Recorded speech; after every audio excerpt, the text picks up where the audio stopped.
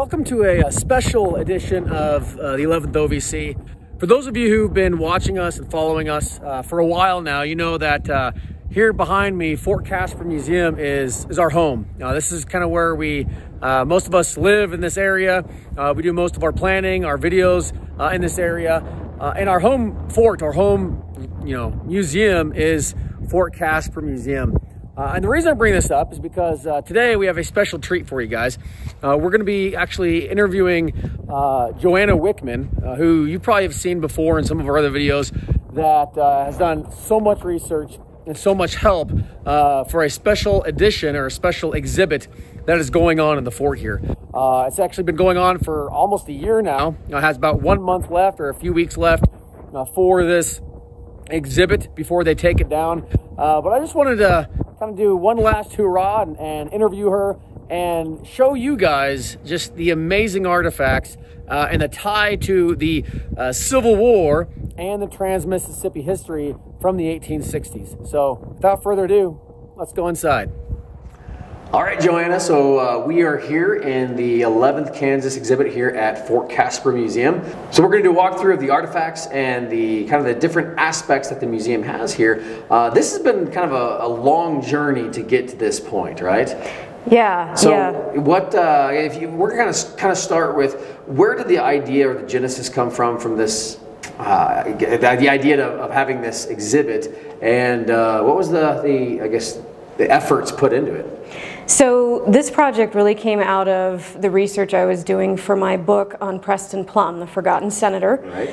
And in doing the research for that book, I had to work with a lot of museums in Kansas. I worked with private collectors, and through that I just made contacts with folks at these different places, and I became aware of things they had in their private collections, things that the museums had in their collections. And so in the back of my mind, I kept thinking, wow, all of these things together would make a really neat exhibit. And so it was kind of in the back of my mind. And then I talked to museum staff here, and they were supportive of doing an exhibit on the 11th Kansas. The Fort Caspar Museum has never done one on the 11th right. Kansas before. Well, so this kind was of interesting. I'll kind of interrupt you there. The regiment that kind of takes the precedence here is the 11th Ohio, which is kind of interesting because the day, I guess the famous day of the battle, you had like 1, 2, 3 dudes here from the 11th Ohio. Everyone here was from the 11th Kansas, basically. Right, right. So it's kind of interesting that the 11th Ohio gets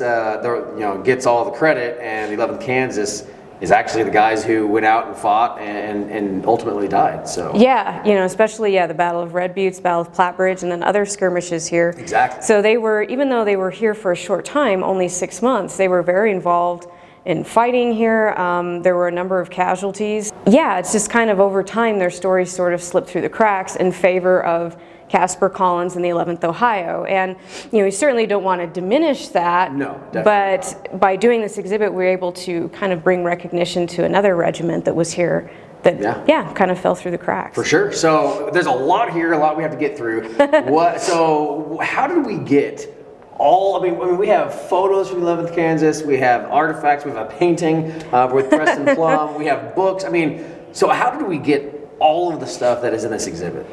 So that's actually pretty amazing. So some of the things, like we have Colonel Plumb's saddle and saddlebags, and the painting. My favorite exhibit. Exactly. Those came from the Lyon County History Center in Emporia, and of course Emporia, Kansas is the town that he founded in 1857. Right. And some of the photographs behind me came from private collectors, as well as some of the photographs of Colonel Plumb. The program to the senator that's behind me came from me in my house. Right.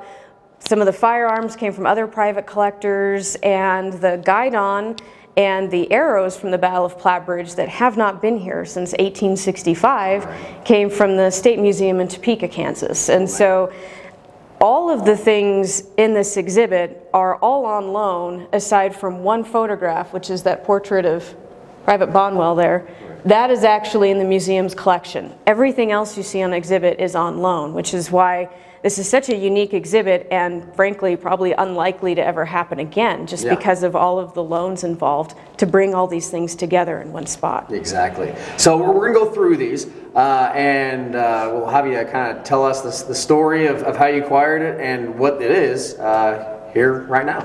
All right, sounds good.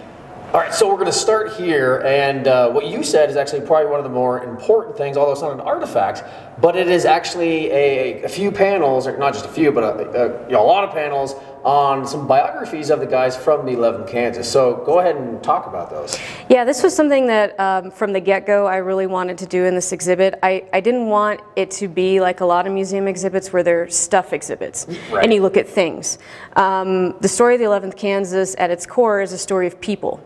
They're more than just the things they carried. What were they like?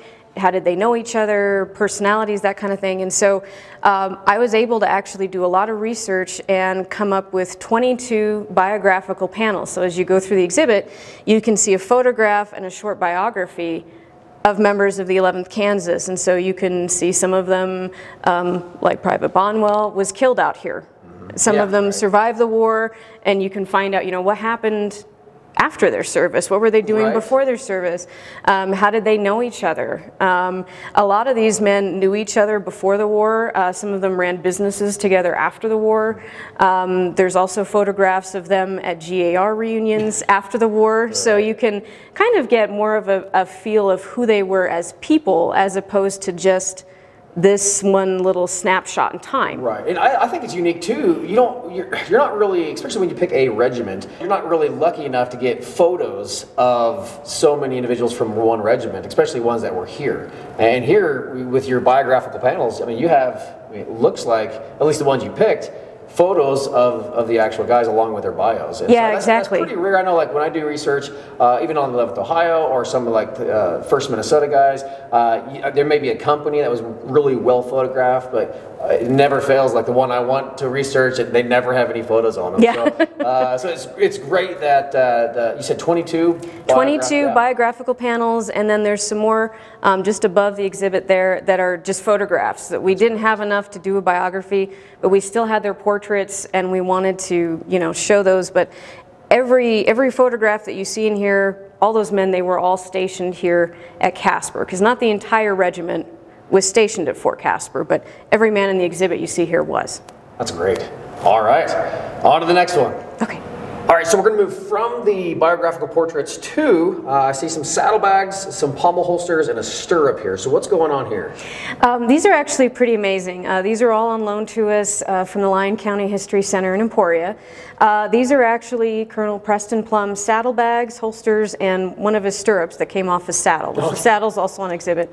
But what's especially neat about these is we actually know who made these saddlebags and when they made them. So Corporal George Saunders made these saddlebags for Colonel Plumb in February of 1865 while they were at Fort Kearney. And he actually recorded that in his diary. And so that was a piece of information that we had gotten here at the museum from the family. Interesting. And then while I was doing research in Emporia and talking to the museum staff, and they said, oh, we have a saddle, we have a saddlebags. And I'm thinking, well, I know who made these, which they didn't have that information. And so not only were we able to combine that information, but now being able to put those objects on display instead of it just being Colonel Plumb's saddlebag, we can tell folks exactly when it was made, who made them, where they were when they were made, which is pretty, it just adds another level to the story. I mean, the detail, like I said, the detail of knowing that those saddlebags were made from Saunders on the way, on the way out here. That's amazing. So,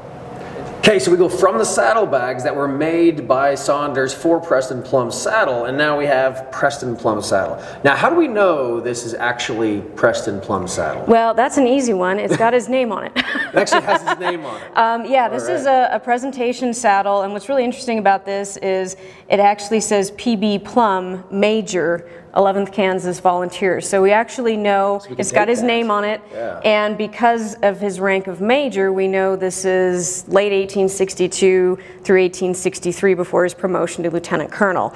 And we know specifically it's his saddle, and this is the saddle that he used. That's amazing. Throughout the war. And so between those saddlebags and then this saddle, we're relatively confident that this saddle came out here during their last few months of enlistment. Yeah, absolutely. So that's amazing. So this saddle actually was out here. It was out here in service, and this is the first time it's been back here since 1865. Wow, that's amazing. All right, so we're moving from the saddle, which is amazing. It was here. I mean, there's so much interesting stuff here. Then we're moving to an interesting letter that's on display here. So give us some detail on just, it's what, 1-2-page letter? Yeah, it's a single-page letter. It doesn't look like much. It's just a piece of paper, but it's probably, I would say, the most powerful thing we have on exhibit. This is a letter home from Private William Bonwell. To his mother, where he's describing what life is like at Camp Dodge. He calls it their mountain home, describes, you know, spending time in the trees and what it was like up there. And he never finished his letter. And on June 3rd of 1865, he was killed in a skirmish out here. And so he never got a chance to finish that letter to his mother. Really? And the officers of the regiment wrote a note on there saying what happened and sent the letter to his mother. And it really gives you a reminder of that, the humanity, you know, what he's writing in the letter, but also the human cost of that service. So you can actually see a letter from a veteran that he was killed before he was able to finish. Camp Dodge, the Camp Dodge has kind of been a mystery and not a mystery at the same time. So we have Fort Caspar here. Fort Laramie, you know, is 150 miles east of here. What is Camp Dodge? Where was Camp Dodge? I mean, because it seems very close to Fort Caspar here. Right. It's only about 5-7 miles from here. Oh, really? Camp Dodge was the regimental headquarters for the 11th Kansas Cavalry. When they arrived here in April of '65, they decided they did not want to garrison the men here, and so they moved up along Garden Creek, on both sides of Garden Creek, which is actually very interesting. Most forts and Civil War camps are, you know, sort of a circle. It's set together. Right. Camp Dodge was in a V shape, and so they were split by companies along the sides of Garden Creek, and so that's where Bonwell was when he was writing his letter. And what's most amazing, and that we owe Private Bonwell a huge debt of gratitude for, is he had asked one of the soldiers of the regiment to draw a map of Camp Dodge. And so until we received this as a donation at the Fort Caspar Museum, we didn't know exactly where Camp Dodge was or how it was set up. And because the map that he had drawn is a really good map, it's very detailed. It includes triangles to represent tents, and it includes squares with triangles to represent buildings. So we know that they actually had 3 buildings at like Camp Dodge. Actual log structures, yeah. Wow. And so that was all new information, and that was sent home to Bonwell's mother along with his letter. And he didn't finish. Talking about learning where this is, we only learned over the past, what, 2 years, or a year or 2 years ago. 2 years. Where Camp Dodge was only because of this drawing. Yeah, I mean, we had a lot of ideas. We knew based on description it was by fresh water, it was by timber, it was up in the hills at the base of the mountain, and it was 5 to 7 miles, and one of the men had timed it at a gallop and said it was about 20 minutes. You know, all of these things were really vague, so we kind of had an idea, but we couldn't actually go to a spot and say this is it. That was it.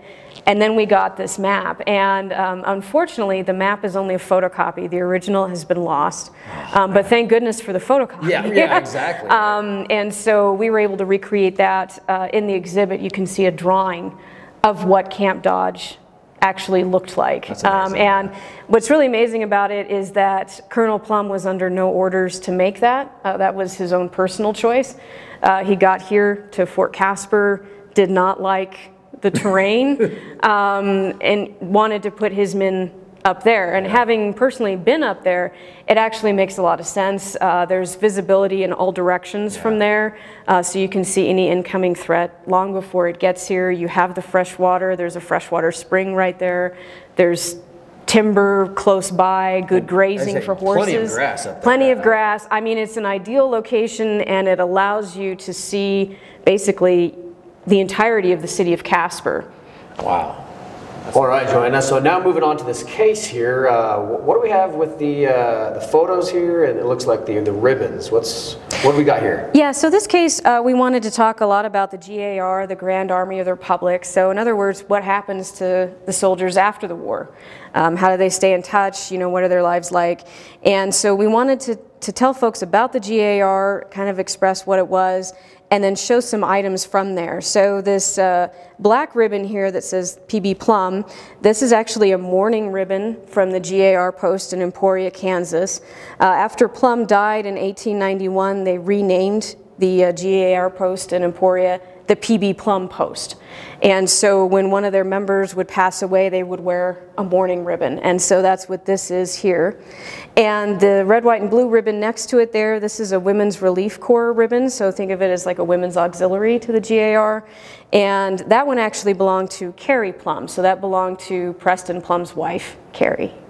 We also have a discharge certificate for Samuel Rainey of the 11th Kansas.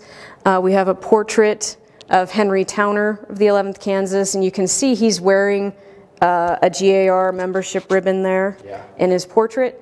We have a signature of Colonel Moonlight of the 11th Kansas, who then became governor of Wyoming.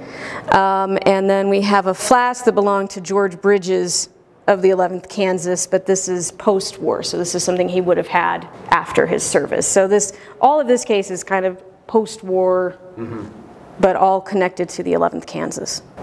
And that's why we have the pictures above too, the GAR reunions with some of the men in there. Yeah, especially like the picture of Bates and Schrader, because there's Bates younger right next to it, and then Schrader's pictures over there. All right, so now we're at one of my favorite areas, which is the photographic display that we have here. And some of the details we have here in the photographs are amazing. Some guys you've already talked about. So what do we have in this case here? Yeah, so this is our sort of assortment of original photographs of members of the 11th Kansas. So we have a lot of photographs on exhibit, but they're scans. They're not ones that we physically have the pictures. Right. And these are ones that we do. So we've got one of Colonel Plumb, but this is when he's a captain. So he's really young in that one. He's very young, and he's holding his, the infantry hat, and you can see he doesn't have the rest of his uniform. Right. So this was taken in Leavenworth right when he enlisted. So this would have been August, September of '62. Okay. Which is pretty cool. This is a tintype of James Schrader.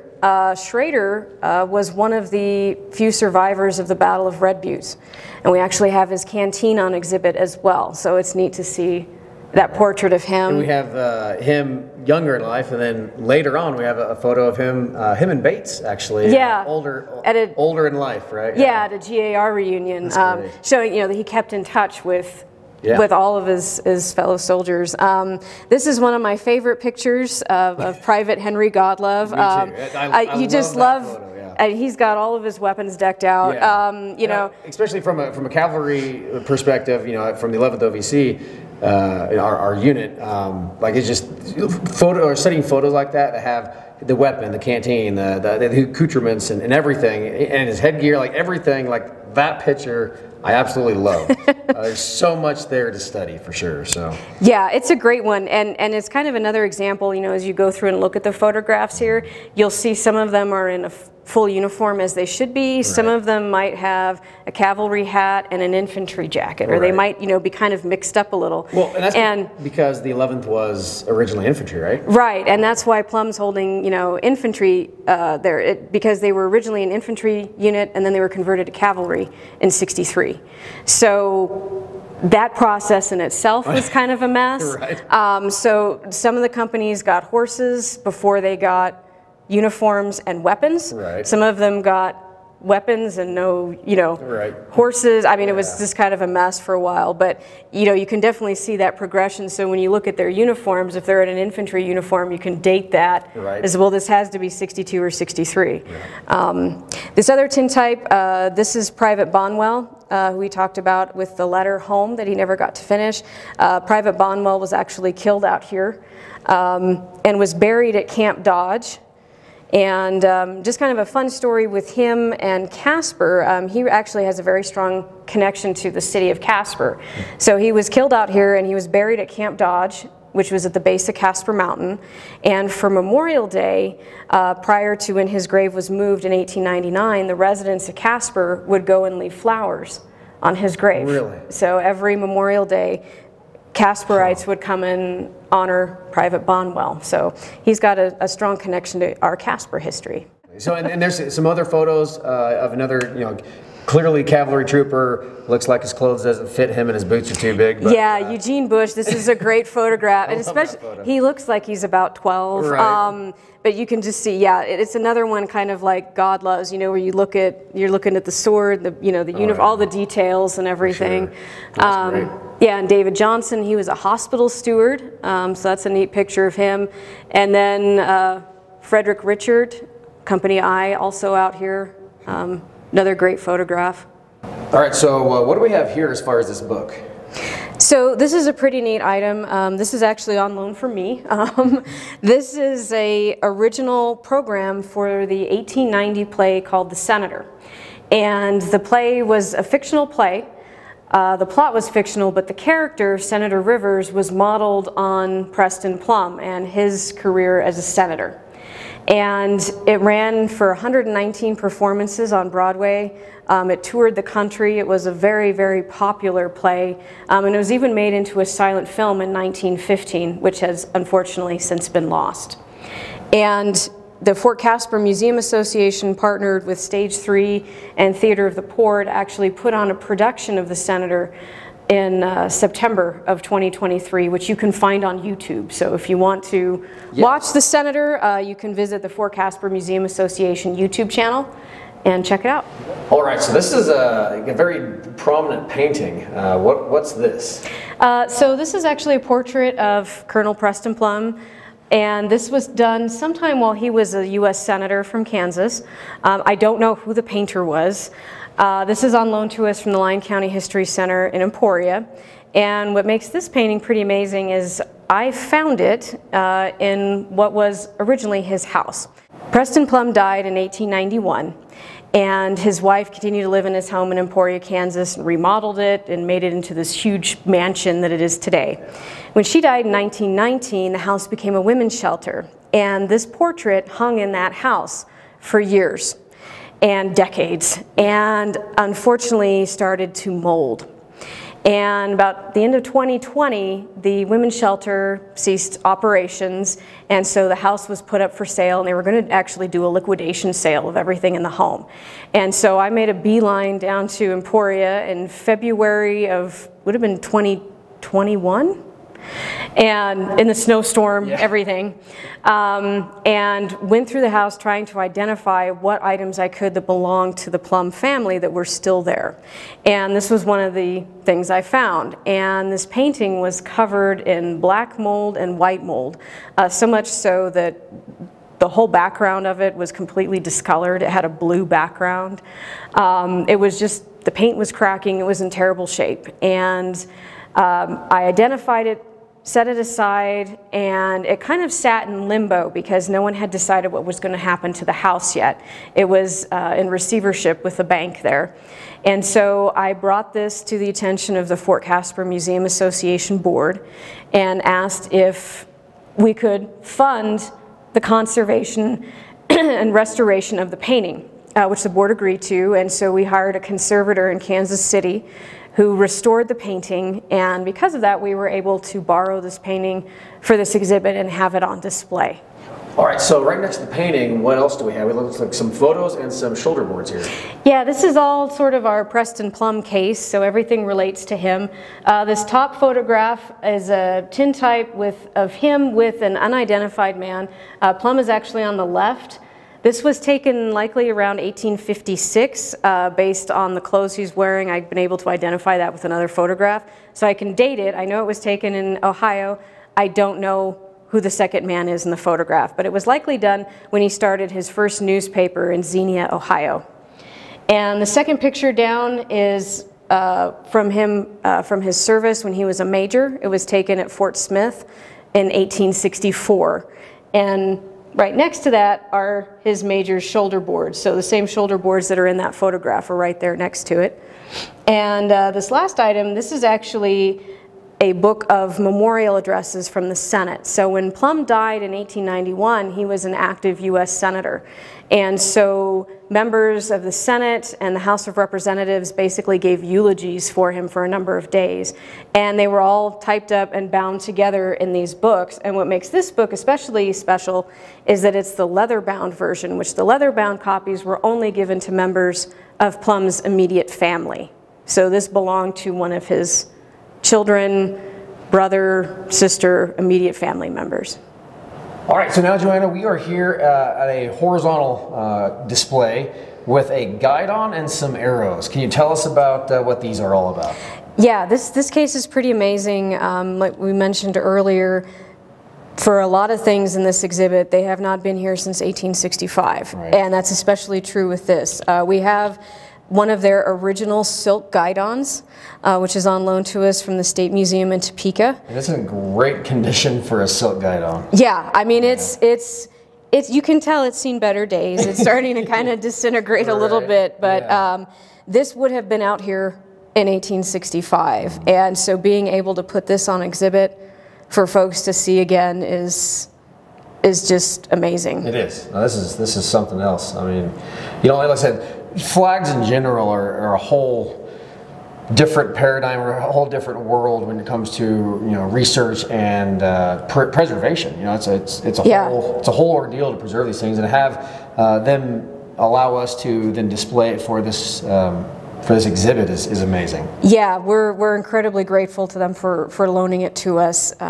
given especially how fragile. Yeah. How fragile these silk flags are. And you can see, I mean, the hand-painted stars. I mean, it's definitely an original for sure. Yeah, and it's definitely something that you can see pictures of it online or in books, but there's no substitute for being able to go up and actually see, you know, the hand stitching and, like you say, the hand-painted stars on it. It's pretty amazing. And then also, you know, to really kind of sit and think about all the battles and places that flag has been. Yeah, you know, there's a lot of history there. No kidding. And off to the right here, it looks like we have some arrows and a canteen. What is the story behind these? So both of these are incredibly significant for Caspar history. These arrows are actual arrows from the Battle of Platte Bridge that happened July 26, 1865. These arrows were removed from Henry Grimm, who was shot in the back and the leg with them. Henry Grimm is of the 11th Kansas. He survived his wounds and took the arrows home with him, sort of like a souvenir. And they stayed in the family, and then these eventually got donated to the Kansas Historical Society as well. And we were fortunate to borrow these for this exhibit. And these are especially unique to have here because typically you have to go to Topeka to see these. These are on exhibit at the State Museum. Really? Okay. And so because they're going through a remodel down there in Topeka, they came off exhibit. We were able to put them on display here. Wow. And now they'll go back to Topeka, or they'll go back on exhibit there. These arrows were actually pulled out of someone at the Battle of Platte Bridge. Yes. That's amazing. From Henry Grimm, who survived it. And we've got a great firsthand account of actually removing the arrows from him and what that process was like. It was not pretty, but we put that with the arrows so that people could read about that. But this is incredibly significant for Battle of Platte Bridge history, Caspar history, and again, these have not been here since 1865. Wow. And the canteen, that's actually from Corporal Schrader. And he was one of the survivors of the Battle of Red Buttes. And so that's his canteen. So again, the same day, July 26, 1865, that canteen was at the Battle of Red Buttes. Wow. So, you know, two amazing artifacts there from both of those battles, Is that canteen, I guess, was that Schrader, I guess, made it back to the fort with that canteen, I guess? Yeah. Who is that on loan from Topeka, or where is that That's actually on loan from a private collector. Oh, okay. Yeah. Wow, that's amazing. Yeah, so and actually, you know, Schrader's actual canteen. His actual canteen, yeah. and you know, the story of his escape, you know, crawling through the sagebrush and to get out of, you know, the Battle of Red Buttes and survive and back to the fort is amazing in itself. Kind of a plug to the book called Portraits of the Upper Platte. Schrader's account of him getting away from the Indians is in that book. And those of you who haven't read it, it's a really good book. Go on Amazon, or I guess it's available on Amazon, I think. Yeah, or and it's here at the Fort Caspar Museum. Bookshop. Yeah. But he has just an amazing account of how he got away. Yeah, I mean, again, you know, like I said at the beginning, you know, obviously we want to have neat artifacts, but we didn't want it to be a stuff exhibit. So we wanted to put the stories with it rather than just these are Native American arrows from a battle. Right. These are Native American made arrows that were pulled out of Henry Grimm. This is a canteen that was dragged along the sagebrush and the sand. All right, getting away from... Yeah, exactly, from the Battle of Red Butte. So it's more than just the things, it's the stories that go with them. And we have just some fantastic stories with these items. This is amazing. Absolutely amazing. All right, so here in this case, we have a kind of a plethora of weapons that were issued to the 11th Kansas, you know, throughout their service, both eastern, well, the Western theater of the Civil War, and then Trans-Mississippi out west, out here at Fort Caspar or Platte Bridge Station. But more specifically, what's with the buck and ball and the piece of artillery that we have here? Yeah, so the 11th Kansas, when they were first formed, they were issued buck and ball muskets, and these were antiquated Prussian muskets, sometimes called Potsdam muskets, basically dating back to the War of 1812. Yeah. These were antiques in the Civil War, and we've got one of the muskets on exhibit. We also have examples of what the ammunition looked like. So the reason it's called buck and ball is it fires a musket ball and then 3 rounds of buckshot. Yeah. And so these were particularly devastating on the battlefield. They're also much heavier and more awkward and unwieldy to carry than the newer muskets of the time. The men used to joke that when they were issued these, that they should have been classified as a light artillery regiment instead of infantry. They'd also joke that when they were doing target practice, other soldiers would move to the next county over because these things were just so devastating. Right, and it made, I mean, just the fact that they handled these weapons, they were issued these weapons, it kind of made an impact in the psyche of the regiments because they actually had an opportunity to have their own, like, quote, newspaper, and what'd they call it? The Buck and Ball. Of course they did, right? Now, what's the story with the Buck and Ball printing then? So the Buck and Ball newspaper came about in December of 1862, so actually just prior to the Battle of Prairie Grove. Now, the Battle of Prairie Grove was December 7th. Yeah. And they had come across a ramshackle, half-destroyed printing press in Cane Hill, Arkansas. And Colonel Plumb, Edmund Ross, who was another senator from Kansas, a lot of other newspapermen got together and started putting it back together to print a newspaper. And so they printed half the newspaper as a single sheet, front and back, on December 6th. And then the Battle of Prairie Grove happened. So everyone scattered. Plumb grabbed whatever newspapers they'd printed, threw them in the back of an ambulance, and they went off to fight the Battle of Prairie Grove. Well, after the battle, they came back. The newspaper press was destroyed again. Yeah. They put it back together again. Then they printed the second half, which was a perfect account of the Battle of Prairie Grove. Wow. And so when you look at the newspaper, it's actually dated December 6th. But has the story of the battle that happened on the 7th, and that's why there's a discrepancy in the date. But they called the newspaper the Buck and Ball because that was very symbolic of them and their regiment and the 11th Kansas, and the newspaper made it all the way up to General Schofield. He did not like the idea of them having their own newspaper, something about, you know, might fall into enemy hands or something. And so he put it into the newspaper. So there was only ever one issue of the Buck and Ball. One issue. But it's a fantastic account of everything they had been doing prior to the Battle of Prairie Grove, and then a great account of the Battle of Prairie Grove. Wow. All right, so we went through the exhibit. There's a lot here. Absolutely amazing. This has been on exhibit for how long now? Because we're getting toward the end of this. We are. But so how long has this been on exhibit? So this has been up since March of 2023. Okay. So and its last day is February 24th, 2024. So it's been up for, it'll be up for about a year. Almost a year, yeah. Yeah. And so it's got, you know, 2, 3, 4 more weeks left in before it gets taken down. So again, this is, I mean, absolutely amazing. And like I said, you know, what the artifacts that have been here, or that are here, haven't been here. A lot of them haven't been here ever, or since 1865 when the 11th Kansas was here. The story of the 11th Kansas, absolutely amazing. I mean, like that's the thing. And when you, as a historian, or like myself, like a hobby historian, you just, the deeper you dive, you can't help but stumble upon amazing story after amazing story after amazing story.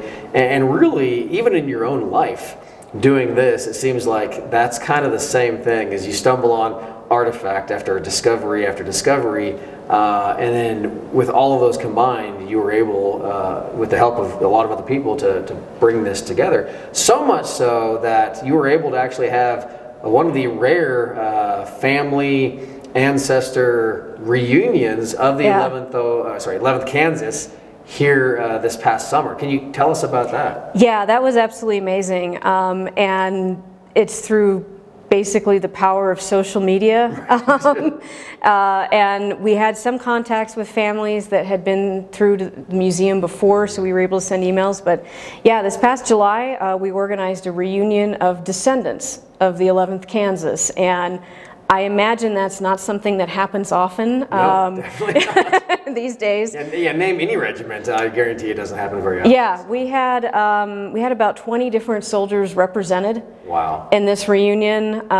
So we had Henry Godlove's family came, Corporal Schrader's family came, so they were able to see the canteen. George Saunders' family came and were able to look at the saddlebags that their ancestor made. We had Henry Grimm's family out, so they were able to see the arrows. And it was just amazing. Some came from here in Wyoming, some came from Colorado, some came from Arizona, Illinois, Kansas, Missouri, all over. And we had them out here. We had a nice kind of welcome barbecue, which was great. We took them through the exhibit, and we took them out to Camp Dodge and took them out to some historic sites around. And really what came out of this that was so amazing is, you know, all of these folks, they had never met each other. Right. I mean, they were essentially strangers. Yeah. And by the end of it, we've all exchanged email addresses. We have kind of a group email going now. We have a Google Drive where they're putting photographs in and documents, sharing these histories. Some of them brought things for show and tell. And it really just reminded me of those old GAR reunions. Yeah. You know, and seeing the photographs of the soldiers getting together, having reunions, and here we're, you know, 4, 5, 6 generations down, but they're still being brought together because of these stories, and it's bringing these families together. And you know, we just had some descendants visit the exhibit yesterday. So they're still coming, and it was just amazing to be able to show them these stories, artifacts that related to their family, and then allow them to meet fellow descendants. That was, to me, that's probably one of my proudest things to be able to do, is to bring these people together. The stories, I mean, even the interviews and some of the things they've said is just, you know, once in a lifetime opportunity for sure. Yeah. So I gotta ask, before we end it, out of everything here, what's your favorite single article or artifact on display? You're going to ask me to pick one. Well, obviously, I'm biased to anything Plumb. Yeah, because you've been studying him as a person just for like a decade. Yeah. Yeah, and then my book and everything. Yeah. So on that sense, probably for me personally, it's the painting, because that was something that I can look back on it and say I made a difference. Mm-hmm. You know, I found that in the house, covered in mold. Was able to, you know, bring that to our board here and get it saved.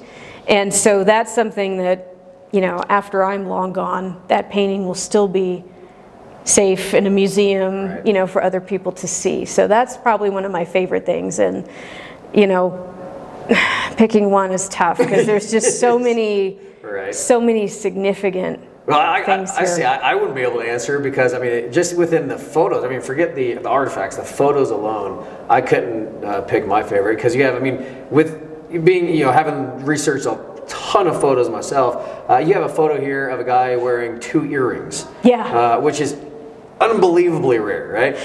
You have a photo, you have a couple photos of guys with all their accoutrements, whether it's a tintype or a CDV. There's just a photo of all of them uniformed out or kitted out. Of course, as a living historian, I geek out and nerd out on that as well. So just there's so I can't even make a decision on photos. Well, and then like articles, Hank Hammer's photo, you can see he's got the torn sleeve and everything, so you can see like, okay, something happened to him in his uniform. There's a story there. There's a story there in that picture. Oh, no, which to me, when I look at the portraits of the guys, I think those are probably kind of my favorite, the ones that, obviously they're all posed, but something that's a little bit different that kind of stands out, like, well, why is he wearing that, or why is he doing that? Because there's a story behind it. Yeah, no, I mean, if I had to pick an artifact, I would say my favorite is probably the arrows, because doing tours here with 3rd and 4th graders, and I tell a story of the Battle of Platte Bridge and Red Buttes, and how a lot of guys who came back over the bridge were wounded or had wounds of some sort. There was accounts of guys, at least reading from the ORs, which ironically, the ORs, the official records of the War of the Rebellion, you would not expect to have battlefield reports from trans-Mississippi battles, but there are. I ran across some reports, and they mentioned arrows sticking out of the guys' backs when they were getting across the bridge. And being able to tell that story and say, oh, by the way, there's one of the arrows that I'm talking about. Like, that arrow was sticking out of one of the soldiers, and they took it out and he kept it as a souvenir. I mean, and that's there's amazing. And that's a great point. Being able to do exhibits like these, you can take things that now when you look back on it historically, it's kind of abstract. It's the Battle of Platte Bridge, and there are stories and it's not tangible.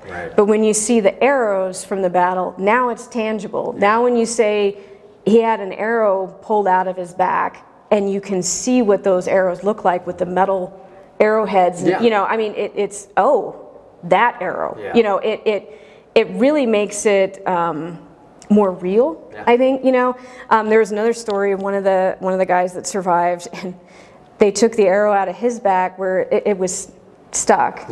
So somebody held on to the arrow from his back, and then he ran in the opposite direction, and they yanked it out. And you hear that story and you think, oh my God, that's awful. And then when you look at the arrow and you think that's what they were yanking out of him, you think, oh my God. I mean, it brings these stories home. Well, Johanna, I'm sure this is a long enough video, so we'll go ahead and end it there. I know you and I could talk forever on this stuff. Yep, I wrote a book on it. Well, actually, let's go ahead. Since we're here, let's go ahead and plug your book. Book plug, okay. Book plug. So what's the book again? We had I'll go ahead and tag the live stream that we had on it, but go ahead and just quick plug on the book. What's the title, and where can I get it? The book is called The Forgotten Senator, The Life and Character of Preston B. Plumb, and it's stories of his life as told by those who knew him. It's available here locally in Casper at the Fort Caspar Museum and at Wind City Books. You can buy it online at PrestonPlumb.com, on Amazon, Barnes & Noble. It's available in different stores in Kansas as well, so Emporia, Lawrence, Council Grove, Salina, different places there have it. If you want to know, if you're from the Wyoming area and you want to know about Central Wyoming history, buy it. If you're from Kansas, he was a senator and just an amazing individual over there in Kansas. Go ahead and grab that book. So without further ado, I guess we'll go ahead and end it there. Johanna, thank you so much for doing this interview. I appreciate it. Thank you. All right.